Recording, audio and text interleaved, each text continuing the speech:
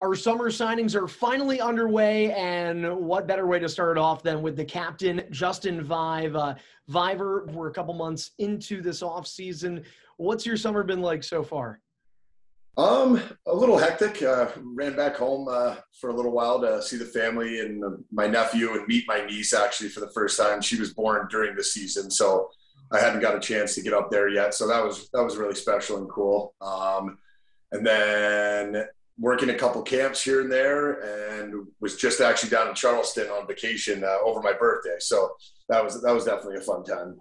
That's awesome. Well, there's so much we could talk about right there. Let's start with the niece. What's her name? When was she born during the season? It must have been a bit of a wait for you to see her. Yeah, her name's Savannah. She was born in April, so by the time I got back, she was about 2 months old. So it was definitely cool. She's actually the first girl that's been born into our family on this side. So I know my mom and her mom and everybody was really, really excited about that. That's awesome. That's really cool. You mentioned your birthday, which a happy belated from, I think, all the Cyclones and our fans. You turned 33 last week.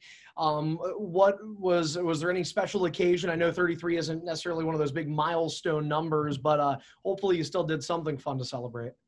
Yeah. Well, we ended up going to the beach all day. So that's usually one of my favorite spots down there in Charleston. And then we actually just went out for a nice dinner downtown on King Street and just kind of took in the sights of downtown and just enjoyed the whole weekend itself, actually. That's awesome. It's funny because we're talking in July now, and this is what, I guess now a little over 2 months since the season ended for you guys. Is it hard to believe that a year ago in July was when your season was ending? You guys were winning a championship, obviously a really weird year to have hockey in July. Yeah, actually, funny that you mentioned it. When we were on vacation over this last week, all my memories were popping up from like 1 year ago today or whatever on Snapchat or Instagram or whatever it was. And I said the exact same thing. I was like, man, I cannot believe last year at this point, like we were literally celebrating winning. And I was like, it feels like a year ago we just finished this past season. And it was wild. It also was tough at the same time just because of how late it went and the quick turnaround in the summer. There wasn't really, your normal off season of being able to recover from any, bumps and bruises of a playoff run and then kind of gear back up. It was basically about 6 weeks I had from by the time I got home to by the time I had to kind of turn around and gear back up for this past season. I'm curious then, with all the memories coming back on the timeline of winning that championship, I mean, is there a group text somewhere the day of marking the 1 year anniversary? I mean, how much are you, keeping in touch with the names that you won that championship with in Fort Wayne? Yeah, there still is a group chat going, and it kind of got flooded that week just with all the old memories and videos and stuff like that. And we're definitely still in touch. I think anytime a team, whether it's in a weird season like that or a normal year, anytime you win a championship, it's something special and something that, you'll always have with those guys. So whether, people stayed, moved on, retired, whatever it was, I think it's always kind of something special that you'll be able to share with those guys. Well, so I'm sure, as you mentioned, maybe that everything was getting flooded this past week, but what about the team here? Because I felt like, we were obviously both around the team all the time. It was a really good group of guys last season. A lot of characters in that dressing room. So I'm just curious, over the summer, you don't really see guys as much, but how much are you staying in touch with the Cyclones from last year? Definitely a decent amount. I would say, again, there's old group chats, there's, sending things back and forth, the jokes, they don't go away. Just because you're not in the same locker room or the same city as that person, there's still all the inside jokes between all the guys and still all the laughs that we had over that year. So, like you said, it was definitely a close group and a group that got along very well away from hockey, which anytime you have that, I feel like it is an added bonus. It's tough with, 25 guys coming and going and moving parts and everything to kind of find that gel between everybody. And I think that was one thing that we definitely had this year, and it's carried over into the summer. So I kind of want to backpedal then based off what you're just saying there, because if we go to a year ago where you're winning a championship in July, the caveat to it is you're still playing hockey in July and you have to ramp up again 6 weeks later, basically. So discounting that year, this was a more typical off season for you. And you've been around the game a long time now. You're a veteran. I believe this is going to be your 10th season in professional hockey at various levels. So are you able to kind of give us some insight into, your routine? We're talking about a lot of the fun slice of life, time off stuff. But I mean, how does your off season typically work in terms of, right now we're talking the week of about mid-July here, July 13th, a couple days ahead of that. At what point do you start ramping up to prepare for next season? Is that a process that has already begun a couple weeks out? What's that timeline like? Yeah, I mean, I think every guy is kind of different. And I think the longer into my career and the older I've gotten, I've kind of found the balance that works for me personally. When I was younger, I was always just so eager as soon as the season ended to, get stronger, get faster. And when you are 20, 21 years old, it's a lot easier to recover that quickly. I think now, though, it's, for at least 3-4 weeks after every season, I'm kind of shutting the body down. I do some light workouts, nothing too crazy, but just trying to let my body actually recover. Especially any year you make playoffs, regardless of how far you go, it's just you have zero time to recover from the regular season to playoffs. So it definitely takes a toll. But now I'm back on the ice a couple times a week doing stuff out there, a lot of skills stuff, a lot of just movement stuff. And then in the gym about 4 to 5 days a week, depending on how the on ice schedule is. But that will usually continue into like August. And then once kind of September hits, it's basically go time, because as we know, the training camps are so short, and you basically have to come in at game shape.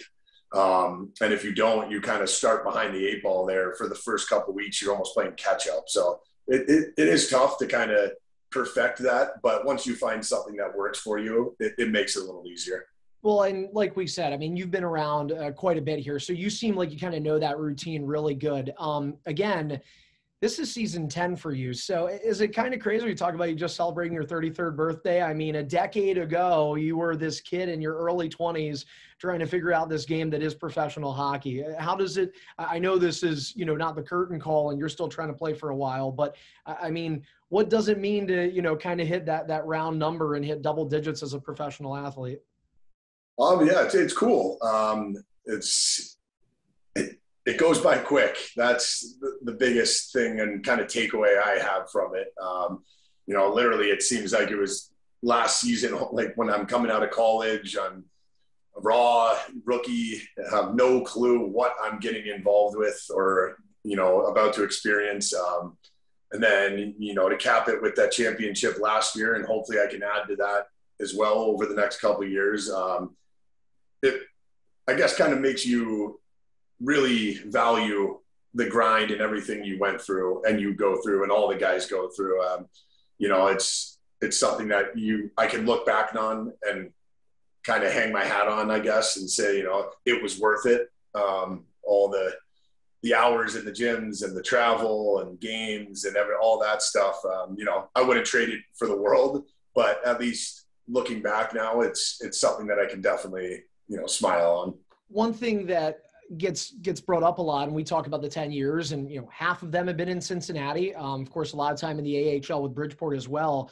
I think the nickname, though, that started to go around, at least when I got here, is, there's Justin Vaive. That's Mr. Cincinnati when it comes to the Cyclones. So I don't know if it's too early to ask this yet. I know you're spending a lot of your summers in Cincinnati now. It feels like year after year, it's more and more time in the Queen City than away from it. So, is this something that when it is all said and done and the skates get hung up, or is this going to be a second home for you long term? Or again, are we talking a little too early there? I would already kind of call it my second home, just with the friends and people I've met away from hockey alone. It's the longest I've basically ever stayed anywhere in my, adolescent to adult life, just because when my dad was playing and coaching, we were constantly moving.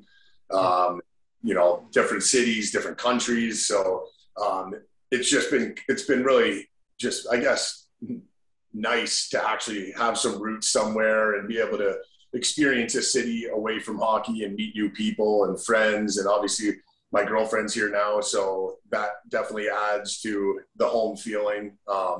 But yeah, I mean, as for now, and I don't know where my career after hockey will take me, but the plan is definitely to, put down roots here.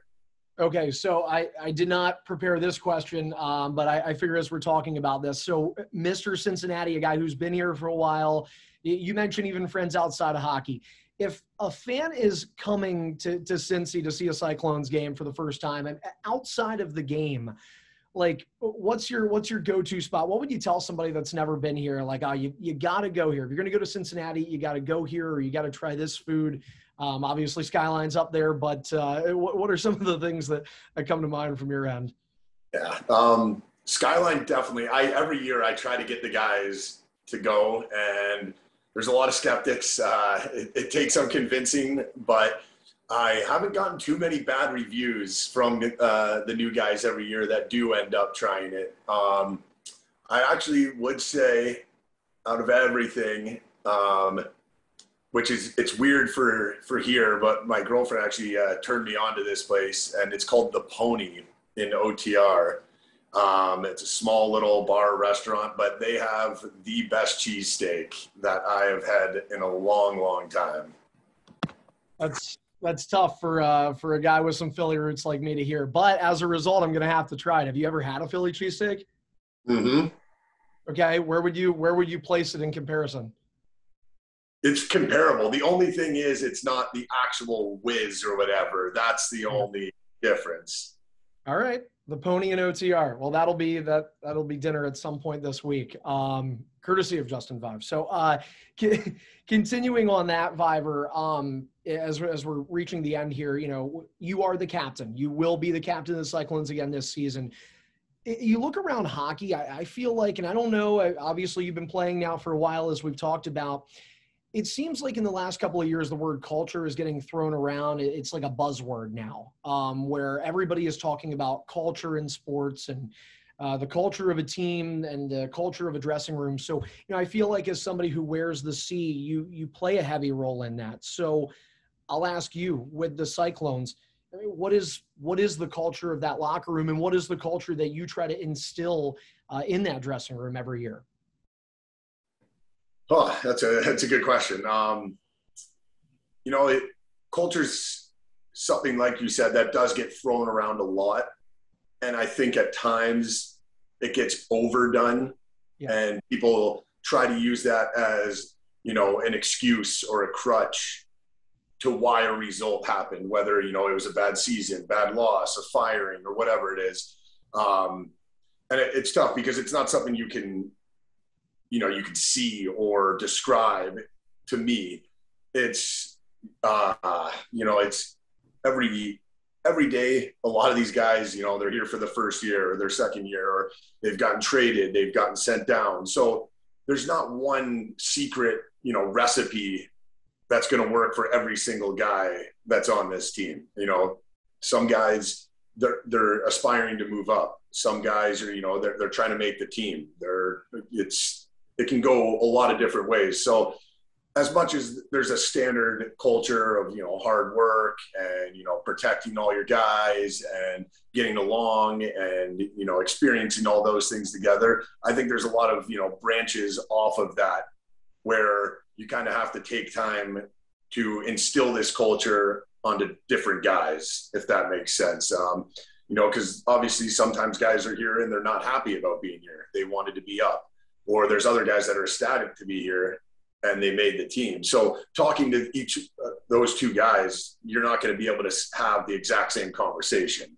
One might be more encouraging. One might be more, blunt, I guess, to say. So I just try to, have a culture or a mentality that, it's an open door with me. It's an open door with everybody in there. And, I want to get along with everybody. And I try to, I guess, take hockey out of things a lot. I think, with the stresses of, producing on the ice and all that stuff, it can take its toll on you very quickly. So I think just trying to, like separate hockey from the guy or the guys, get the team out. We went bowling last year. We went golfing last year. We did some other dinners here or there. We did, Super Bowl party, stuff like that. I think that is the culture that I've always tried to drive, is becoming friends away from hockey. Because if something brings you together and it's your job, then that doesn't necessarily mean everybody is on the same page. Everybody's just there to do their job. So getting away from the rink, getting away from hockey, and, really building friendship and kind of a family atmosphere through that, I think carries over to on-ice performance. Well, and I also think it leads to guys wanting to come back more and more. And I feel like that's kind of been your case. So last thing I'll ask you here, and I think there's a conversation down the road. We've been doing our 2 for Chirping podcast earlier this year, and I know you were at the top of the list for a guy that we need to get on and have at length for a great conversation going into this season. But before we get to there, going into this season, let's talk about some milestones. I mean, last year you hit 100 ECHL goals. You hit 500 penalty minutes with the Cyclones. Fans love that stat. Where are you? Because I know you're not foreign to that knowledge that you are within reach of a couple of benchmarks. So I don't know if that's where the emphasis on your career outside of just winning a championship is. But are you eyeing up some milestones now and kind of keeping them in the back of your head as you go into another season? Yeah, I mean, I'd be naive to say that you don't see those things or you don't hear people, bringing them up or mentioning them. And they're great. At the end of the day, it's cool to have a personal achievement that, like you said, you can look back on and have some milestones with your name on certain lists. But at the same time, I would rather look back on my legacy here as a captain that was able to deliver another Kelly Cup and constantly have successful teams making the playoffs, competing for, a Kelly Cup. And if those records come by that way, I mean, obviously it's great. It's awesome. But individual achievements don't, I guess, really solidify my mind and how my career will be remembered. So I guess that's the way I would put it. Well, the Cyclones, along with you, of course, are going to be in pursuit of that Kelly Cup come October. And on October 29th, they host the Iowa Heartlanders in what will be first face-off here in downtown Cincinnati. But for now, that's going to do it. Justin Vaive, our first player signing, the captain of the Cyclones. Thanks for taking the time here to chat with us, and we look forward to seeing you again in October. Thanks a lot. I'm looking forward to it.